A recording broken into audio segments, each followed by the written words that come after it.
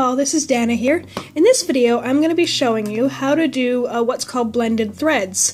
I've actually had quite a few people asking me about this, and I'll show you a little sample right here. You can see, I don't know if you can see with the, I don't know if it's going to focus on it. I'll show you in a moment once I start stitching. But basically blended threads, you can see this here, this is actually a Blaine Billman's pattern called Spirit of the Sock Guy. It's beautiful. But you can see in here the different tones. So these are actually, some of these are straight colors and some of these are actually blended threads. And all a blended thread is you're combining one color, one strand of one color and one strand of another color. It's usually only one strand of each. I haven't yet seen a pattern where it's like two strands of one color and one of another. The pattern will tell you that though. So you can see here on my little, this is my little chart here. Alright, just a second, just try to focus this. You can see here, this is my little, so, you know, all the symbols that are in the pattern, and I've actually written down, so that one there is 3/10, that's black, this one is black plus one strand of the dark gray, solid color, it's a blend here. And what I've done as well is I've actually, this is some of my threads here, my little bobbins. I've got a video about how to sort your threads onto bobbins if you like. I can link to that in the video description. So you can see I've got all the color numbers here, and then the symbols of the ones where they are going to be a blended thread. So that way, if I have any leftovers of a particular blend, like say I'm using like only a short section, maybe like around here or something like that, I'm just doing a little section of it, that way I can put any extra blended threads onto here and keep them separate from the solid colors. So that's how I sort them anyway. So blended threads are really common in bigger patterns, like something like this where it's it's got a lot of tones in it. Things like really big patterns like Heaven and Earth Designs have a lot of blended threads, so you're going to be using one strand of one and one strand of another. I've got one pattern right now that uses blended threads. That's my Poppy Cup Cozy pattern. It's a mix of a orange and a yellow and a red to make sort of a marbled orange color. You can see that in the video. And what I'll be doing is showing you how to do this, just because it is a nice option, especially for things like in the last video, I don't know if you saw about Krennic metallics. They have this lovely stuff. This is what this gold filament is here. I'll show you this is it here. It's, sorry, I'm trying to focus. It's like a really fine tinsel. It's really, really fine, and if you look really carefully at it, you'll see, it's, I don't know if you can see it in the video, but it's actually one very, very fine strand of the metallic, and then a core, a thin core, and that helps give it strength.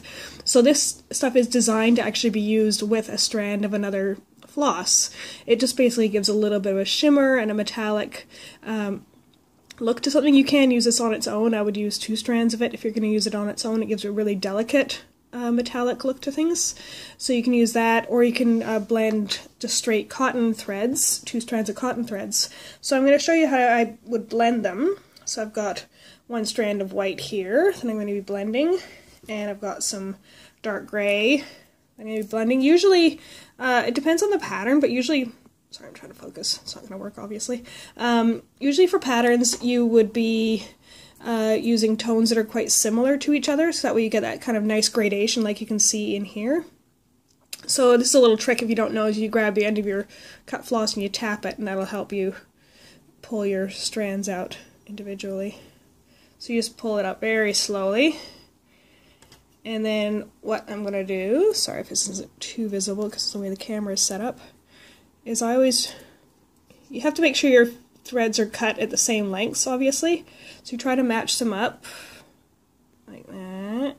Sorry, focusing is just not working today. Anyway, give me a second. So you're going to match them up. And so what I'm going to be doing with this, for anchoring the threads, because you are using two, I'm sorry, the camera's just not wanting to focus on it, this is way too small. It'll work, there we go, it'll work better once I start stitching. Because you're using two cut threads like this, you can't use the loop method, which is a really cool way to anchor your thread when you're starting threads. Again, I'll put a link to that in the video description below. So you can't use the loop method when you're using blended threads, so you can either use a small knot, and I know some stitchers are really, they freak out whenever you talk about knots, but you know, as long as they're small enough that they're not going to leave a lump on from the front side when you're framing, it's fine. You just have to be careful that your your needle doesn't catch it if you're going through the same hole again where the knot is. It might pop the knot out through the other side. So what you're going to have to do is either use a small knot, or you can do what some stitchers do is they leave a little tail that they then stitch over when they're stitching back the other direction, or you can do what's called a pin stitch, and that's what I'm going to be doing for this one. Again, if you want the actual description of how to do a pin stitch properly, that is in the same video as the loop method. Sorry, I'm just threading my needle here. So I will be showing you that. So I've got my fabric here. So with pin stitch, you can come up in one of the corners. There's a couple of different ways to do this I've seen. For linen, this is a little bit different, so if you're using linen. So what I would do is just keep going until you're almost, oh, ran through. My white, I guess, is shorter than my gray. That's okay. So I'm just going to stop it before the white goes all the way through. So like I said, normally these would be the same length.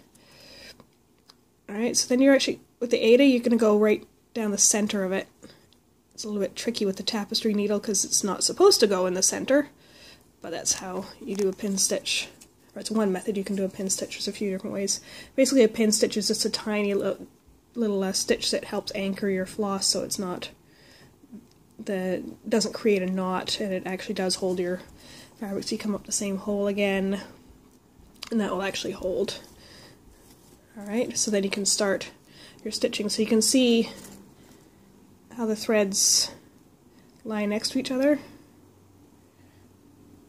So if you're using two colors that are very, very similar to each other, this won't be as noticeable, but if you're using two colors that are quite different, like the white and the gray, you are going to be wanting to be a little bit more careful with how your threads lie. That's called railroading. Basically, it just means keeping your two threads parallel to each other, and one way you can do that is if you hold your thread down and you put your tip of your needle between your two threads, like that, it actually does keep them parallel to each other when you're going through.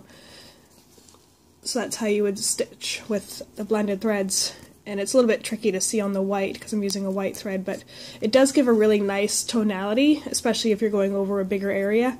It's really good if you're trying to blend two colors that are different next to each other. You can actually do a little section of the blended, and that will help sort of bring those two tones together. One thing to note too is because you are using two threads, that you'll see this particularly when I do a little bit of stitching with the gold and the blue, sometimes one thread will not want to travel as easily through, and it'll start to get bunched up, so you might get little gaps, like little bits of bubbling almost with one of the threads. So do make sure that you're always trying to keep your threads relatively, not tight, but taut enough that they are going to be traveling through the fabric at the same rate, so you're not getting one thread sort of bubbling up every now and then, which can happen if you're using two threads of different textures. These are both DMC flosses that I'm using, so they are going to be relatively similar. So yeah, so you can see how that works with the blended thread. So it's very similar to using just two strands of normal floss, it's just you're combining two different colors. So I'll show you a little bit with the gold that I've got here. Got a little bit tangled up on my table. So again, you can do a pin stitch to start, you can do a small knot, sort of whatever is easiest for you. I'm just going to hold it on the back. Yeah, some people, what they do is they hold it on the back and then stitch once or twice and then actually fold that back across the direction they're going to be stitching, and it actually catches itself underneath. So there's quite a few ways to anchor your threads. So again, and you can see here, because these two threads are different textures, sometimes the metallic, which is a lighter thread, is going to want to bubble up a little bit more, so you are going to have to just keep checking every now and then, making sure that your threads both are lying the same way. But yeah, you can see it makes a beautiful, I'll just do one more so you can see, makes a really, the blending filament makes it just adds a little bit of lovely shimmer to the piece. You can see that there. So yeah, so that's how you would cope with blended threads. Other tips, yeah, if you have any other tips like I don't use a lot of blended threads myself, but I know some stitchers use them all the time in their projects. Like I said, I've been using them a lot in this one here, all through, oops, sorry, focus, all throughout in here, and a lot of, in the mouth and stuff has a lot of blended threads in there. So, like I said, I've just been using a pin stitch and then just making sure that their tension is even. Other than that, that's pretty much all there is to it. If you have any other tips from when you've worked a lot with blended threads, please feel free to share them in the comment section below this video. I'd love to hear them. If you have any questions, also please feel free to let me know. This video was as a result of somebody asking me a question about how to use blended threads. She'd never used them before, and actually it depends on your pattern too, how they're actually written. This is the pattern for this one here, so I'll just show you the key for this so you can actually see here. They've written the black plus one strand of this one plus this one. So that's how a blended thread would be written, and then they have their own symbols, obviously the same as any other solid color would. So each pattern is going to be representing this slightly differently, but if you ever see two numbers, like a number plus number, that's a blended thread. So that's all it means, is you're just combining one strand of each thread to make your two strands that you would normally be stitching with. So yeah, if you have any questions, please feel free to let me know, and if you like this video, please subscribe, and that way you'll get notified every time a new video comes online, and I will talk to you later. Bye for now!